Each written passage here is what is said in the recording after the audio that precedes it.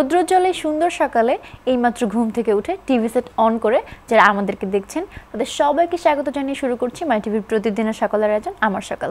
সঙ্গে আছি আমি শবনম মুস্তারি প্রিয়াঙ্কা। শুরুতেই জানিয়ে দিতে চাই পুরো অনুষ্ঠান জুড়ে কি কি আয়োজন থাকছে শুধুমাত্র আপনাদের জন্য। এই দিনে সোনামনির জন্মদিন, সুস্থ দেহ সুন্দর মন, সকালের সুর, আজকের মাই টিভি, সুন্দরের স্বপ্ন, তারকার সকাল ও সুস্থ থাকুন প্রতিদিন। ইতিহাস আজীবন কথা বলে, ইতিহাস মানুষকে ভাবায়, তাড়িত করে। প্রতিদিনের উল্লেখযোগ্য ঘটনা কালক্রমে রূপ নেয় ইতিহাসে। তেমনই কিছু জ্ঞাত ইতিহাস নিয়ে আমাদের এবারের আয়োজন এই দিনে।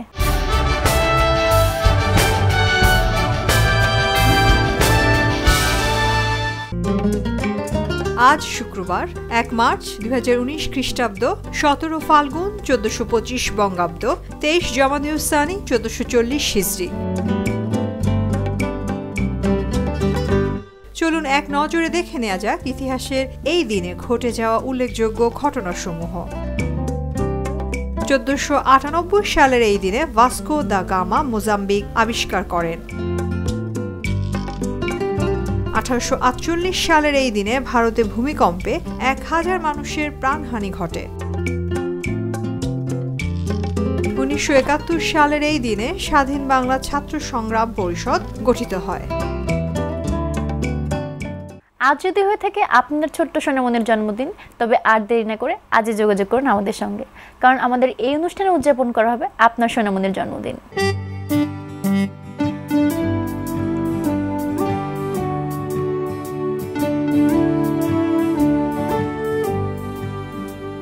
আপনার ছোট্ট সোনামনির জন্মদিনকে রাঙিয়ে তুলতে মাই টিভি নিয়েছে ভিন্ন উদ্যোগ। প্রতিদিনের আয়োজন আমার সকাল অনুষ্ঠানে উদযাপন করা হবে সোনামনির জন্মদিন, যা দেখবে দেশ ও বিশ্ববাসী। 1 থেকে 10 বছরের সোনামনির জন্ম সনদের ফটোকপি, বিভিন্ন অ্যাঙ্গেলে তোলা 4 কপি ছবি সহ জন্মদিনের 10 দিন পূর্বে যোগাযোগ করুন আমাদের সঙ্গে। আমাদের সঙ্গে যোগাযোগের ঠিকানা: প্রযোজক আমার সকাল, MyTv ভবন, 155-150/3, পূর্ব উলন, হাতির ঝিল, ঢাকা 1219। আমাদের মেইল অ্যাড্রেস mytvamarSokal@gmail.com। এছাড়াও আমাদের সঙ্গে যুক্ত হতে পারেন ফেসবুকের মাধ্যমে। ফেসবুকে যুক্ত হতে ভিজিট করুন www.facebook.com/AmarSokalMyTv।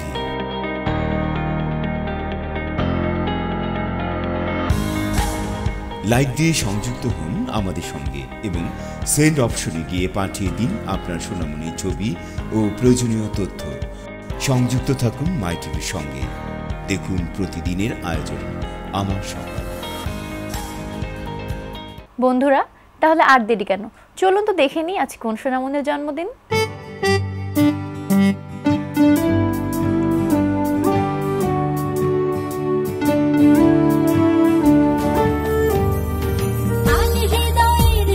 শুভ কামনা, তুমি হও সুন্দর অনন্য। আজ পৃথিবীতে ফোটা সব রানা ফুল শুধু তোমারই জন্য। আজকের মতো প্রতিটি দিনে খুশির আবিরে রাঙিও।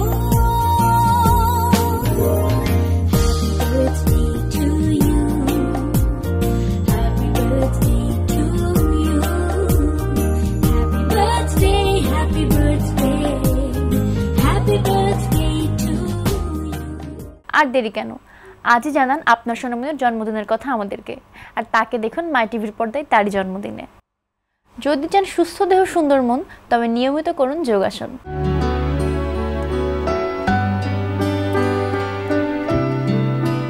নিয়মিত আসন করার ফলে আমরা দৈহিক, মানসিক ও আত্মিকভাবে সুস্থ ও সবল হই।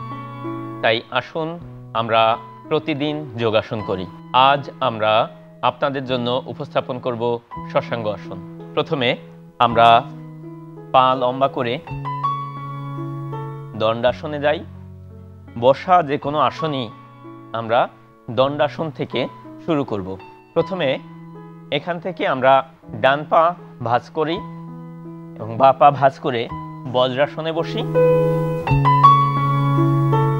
আস্তে আস্তে মাথাটা নিচের দিকে নামিয়ে শ্বাস ছাড়তে ছাড়তে মাথার তালু ম্যাটের উপর টাচ করি এবং পেছন থেকে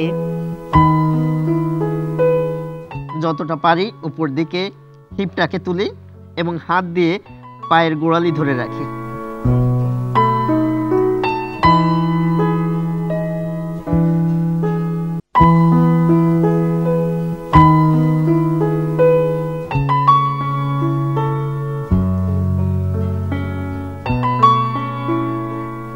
আস্তে আস্তে শ্বাস নিতে নিতে সোজা হই।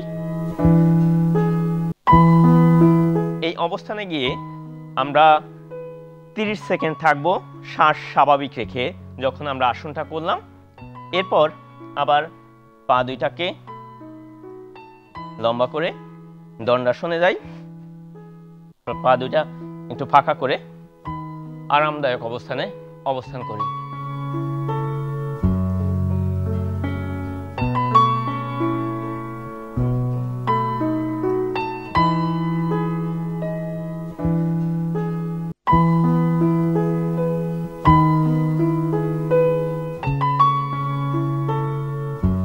আস্তে আস্তে স্বাভাবিক অবস্থায় আসি। এই আসন নিয়মিত অভ্যাস করার ফলে আমাদের মেরুদণ্ডের নমনীয়তা বৃদ্ধি পায় এবং মেরুদণ্ডে প্রচুর পরিমাণে রক্ত প্রবাহিত হয়। এছাড়া মেরুদণ্ড স্বাভাবিকের তুলনায় 2 থেকে 3 ইঞ্চি লম্বা হয়, যার ফলে কম বয়সের ছেলেমেয়েরা এই আসন নিয়মিত করলে তাদের উচ্চতা বাড়ার সম্ভাবনা থাকে। নিয়মিত এই আসন অভ্যাসে আমাদের স্নায়ুর মধ্যে প্রচুর পরিমাণে রক্ত প্রবাহিত হয়। বিশেষ করে মেরুদণ্ডের মধ্যে যে স্নায়ু আছে তার মধ্যে প্রচুর পরিমাণে রক্তের প্রবাহ হয়। তাই আসুন আমরা নিয়মিত এই আসন অভ্যাস করি এবং সুস্থ সবল এবং নিরোগ দেহের অধিকারী হই। এবারে নিয়ে নিচ্ছি ছোট্ট একটি বিরতি। ছোট্ট একটি বিরতির ওপার থেকে ফিরে এসে আশা করি আপনাদেরকে সঙ্গেই পাবো। ফিরে এলাম বিরতির পর। এতক্ষণ সঙ্গে ছিলেন বলে অনেক ধন্যবাদ। মাই টিভি মানেই ভিন্ন ধর্মী আয়োজন, সেটি হোক সংবাদ কিংবা অনুষ্ঠান। চলুন তাহলে দেখে নিই আজ সারাদিন কি কি আয়োজন থাকছে মাই টিভির পর্দায় আপনাদের জন্য।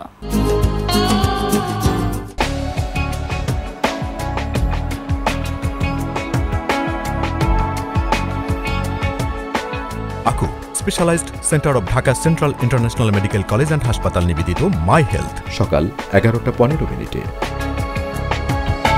স্বাগত ফ্যান এন্ড লাভলি সিনে অর্কেস্ট্রায়। বলা তুই বড্ড রটি দেখি নিয়ে মন জুটি তোর সাথেই বাঁধবো জুটি মজনু হয়ে যা। ফেয়ার অ্যান্ড লাভলি নিবেদিত সিনেমার গানের অনুষ্ঠান সিনে অর্কেস্ট্রা সকাল 11:50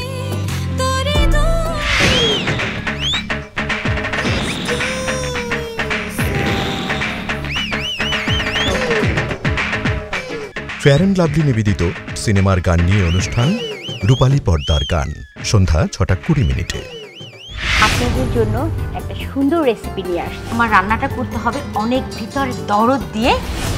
সবচেয়ে বড় পড়েছে আজকে আমি পাকের ঘরে। নোভা নিবেদিত রান্না বিষয়ক অনুষ্ঠান নোভা পাকের ঘর দেখতেই যখন ভালো লাগে সন্ধ্যা 6:50 অনেক মজা লাগে। 2 কান ধরে 1 ঘন্টা উঠবস করবেন, আমি এখান থেকে মনিটর করব। আপনার পরবর্তী নির্দেশ না দেওয়া পর্যন্ত কান ধরা বলবৎ থাকবে স্যার। তার মানে আপনি আমার মধ্যে হাস্যকর ব্যাপার দেখেছেন? বলুন তো দু একটা। তুমি শুধু আমাকে বলো কাজটা কি ঠিক হয়েছে কি ঠিক হয়নি। সারাদিন একটা অফিসে যে সমস্ত ওয়ার্ক অ্যাক্টিভিটিসগুলো হয় সেগুলো নাটকীয়ভাবে যদি আমরা দর্শকদের সামনে তুলে ধরতে পারি, আনএথিক্যাল সাবজেক্ট প্রাধান্য দিয়ে কাজ করাতে বাধ্য করবে, তার সাথে কাজ করতে আমি পক্ষপাতী নই। আমি যা বলছি তা মোটেও শর্তের আওতায়। ইহা একটি নতুন ধারাবাহিক নাটক। দেখুন প্রতি শুক্র ও শনিবার রাত 8:15। কি বলছো ভাইয়া? আমাকে দিয়ে অভিনয় হবে? আপনার তথ্য মতে ঘটনাস্থলে ছুটে যাব।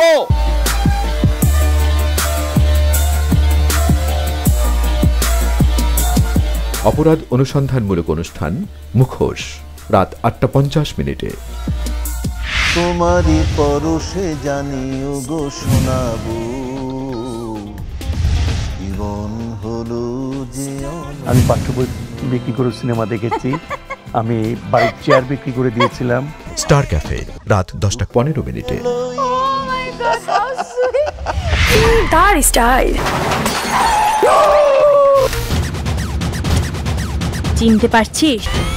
ফেয়ার অ্যান্ড লাভলি নিবেদিত নাইট শো রূপালী পর্দা রাত 11:05 এছাড়া MyTv সংবাদ দেখুন সকাল 10:30 বেলা 12:30 দুপুর 2:30 বিকেল 4:30 বিকেল 5টায় জেলা সংবাদ, সন্ধ্যা 6টায় ইংরেজি সংবাদ, সন্ধ্যা 7:30 রাত 9:30 রাত 11:30 রাত 2:30 ভোর 4টায়। দেখে তো নিলেন আজ সারাদিন কী কী আয়োজন থাকছে MyTVর পর্দায় আপনাদের জন্য। দর্শক, আমাদের সকল আয়োজন আপনাদের জন্য, আপনাদেরকে বিনোদিত করাই আমাদের একমাত্র উদ্দেশ্য। সুন্দর দেখতে বা দেখাতে কার না ভালো লাগে, আর আপনার সেই সুন্দর লাগাই যদি আমরা যোগ করতে পারি বাড়তি কিছু অনুষঙ্গ, তাহলে কিন্তু মন্দ হয় না।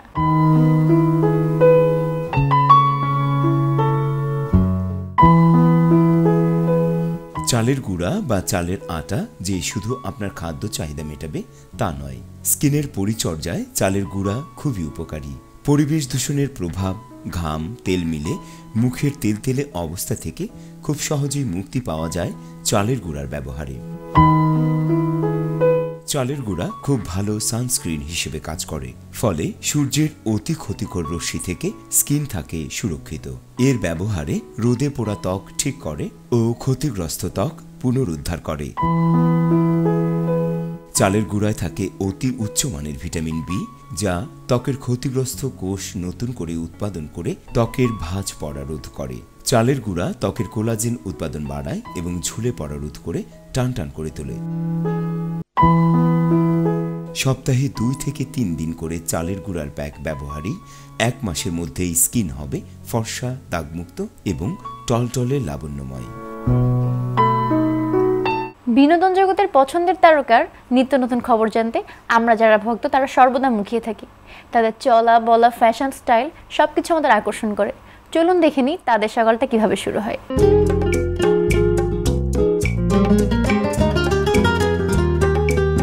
সকাল শুরু হয় আসলে শুটিং না থাকলে ঘুম থেকে দেরিতেই ওঠা হয়, এবং ঘুম থেকে ওঠার পর তো একটু আড়মোড়া ভাঙতে ভাঙতে অনেক সময় লেগে যায়। তারপর পত্রিকাটা নেই, পাতা উল্টাতে উল্টাতে কর্মব্যস্ততার দিকে চলে যায়। আর শুটিং থাকলে তো সকালবেলা ঘুম থেকে উঠে তাড়াহুড়া, শুটিংয়ে যাওয়ার প্রিপারেশন, প্রস্তুতি, যেতে যেতে স্ক্রিপ্টটা পড়া, কীভাবে কোন সিকোয়েন্স কীভাবে শ্যুট হবে, পিকচারাইজেশন কীভাবে করব, এই ব্যাপারগুলি থাকে। আসলে এক এক দিনের সকাল এক এক রকম। কারণ মানুষ পৃথিবীতে আসে, কিন্তু ঘরের মধ্যে ঘুমিয়ে থাকলে কিন্তু মানুষ তাদের মেধার প্রকাশ করতে পারে না। সো ঘুম থেকে উঠেই কর্মব্যস্ত হয়ে যাওয়া উচিত, মাঝখানে একটু তো আলসেমি থাকবেই। আপনার অসুখ বিসুখে প্রথমে কার কথা মনে আসে? অবশ্যই একজন বিশেষজ্ঞ চিকিৎসক, কারণ একজন বিশেষজ্ঞ চিকিৎসকই পারেন আপনাকে সঠিক পরামর্শ দিতে। চলুন তাহলে দেখে নিই একজন বিশেষজ্ঞের পরামর্শ।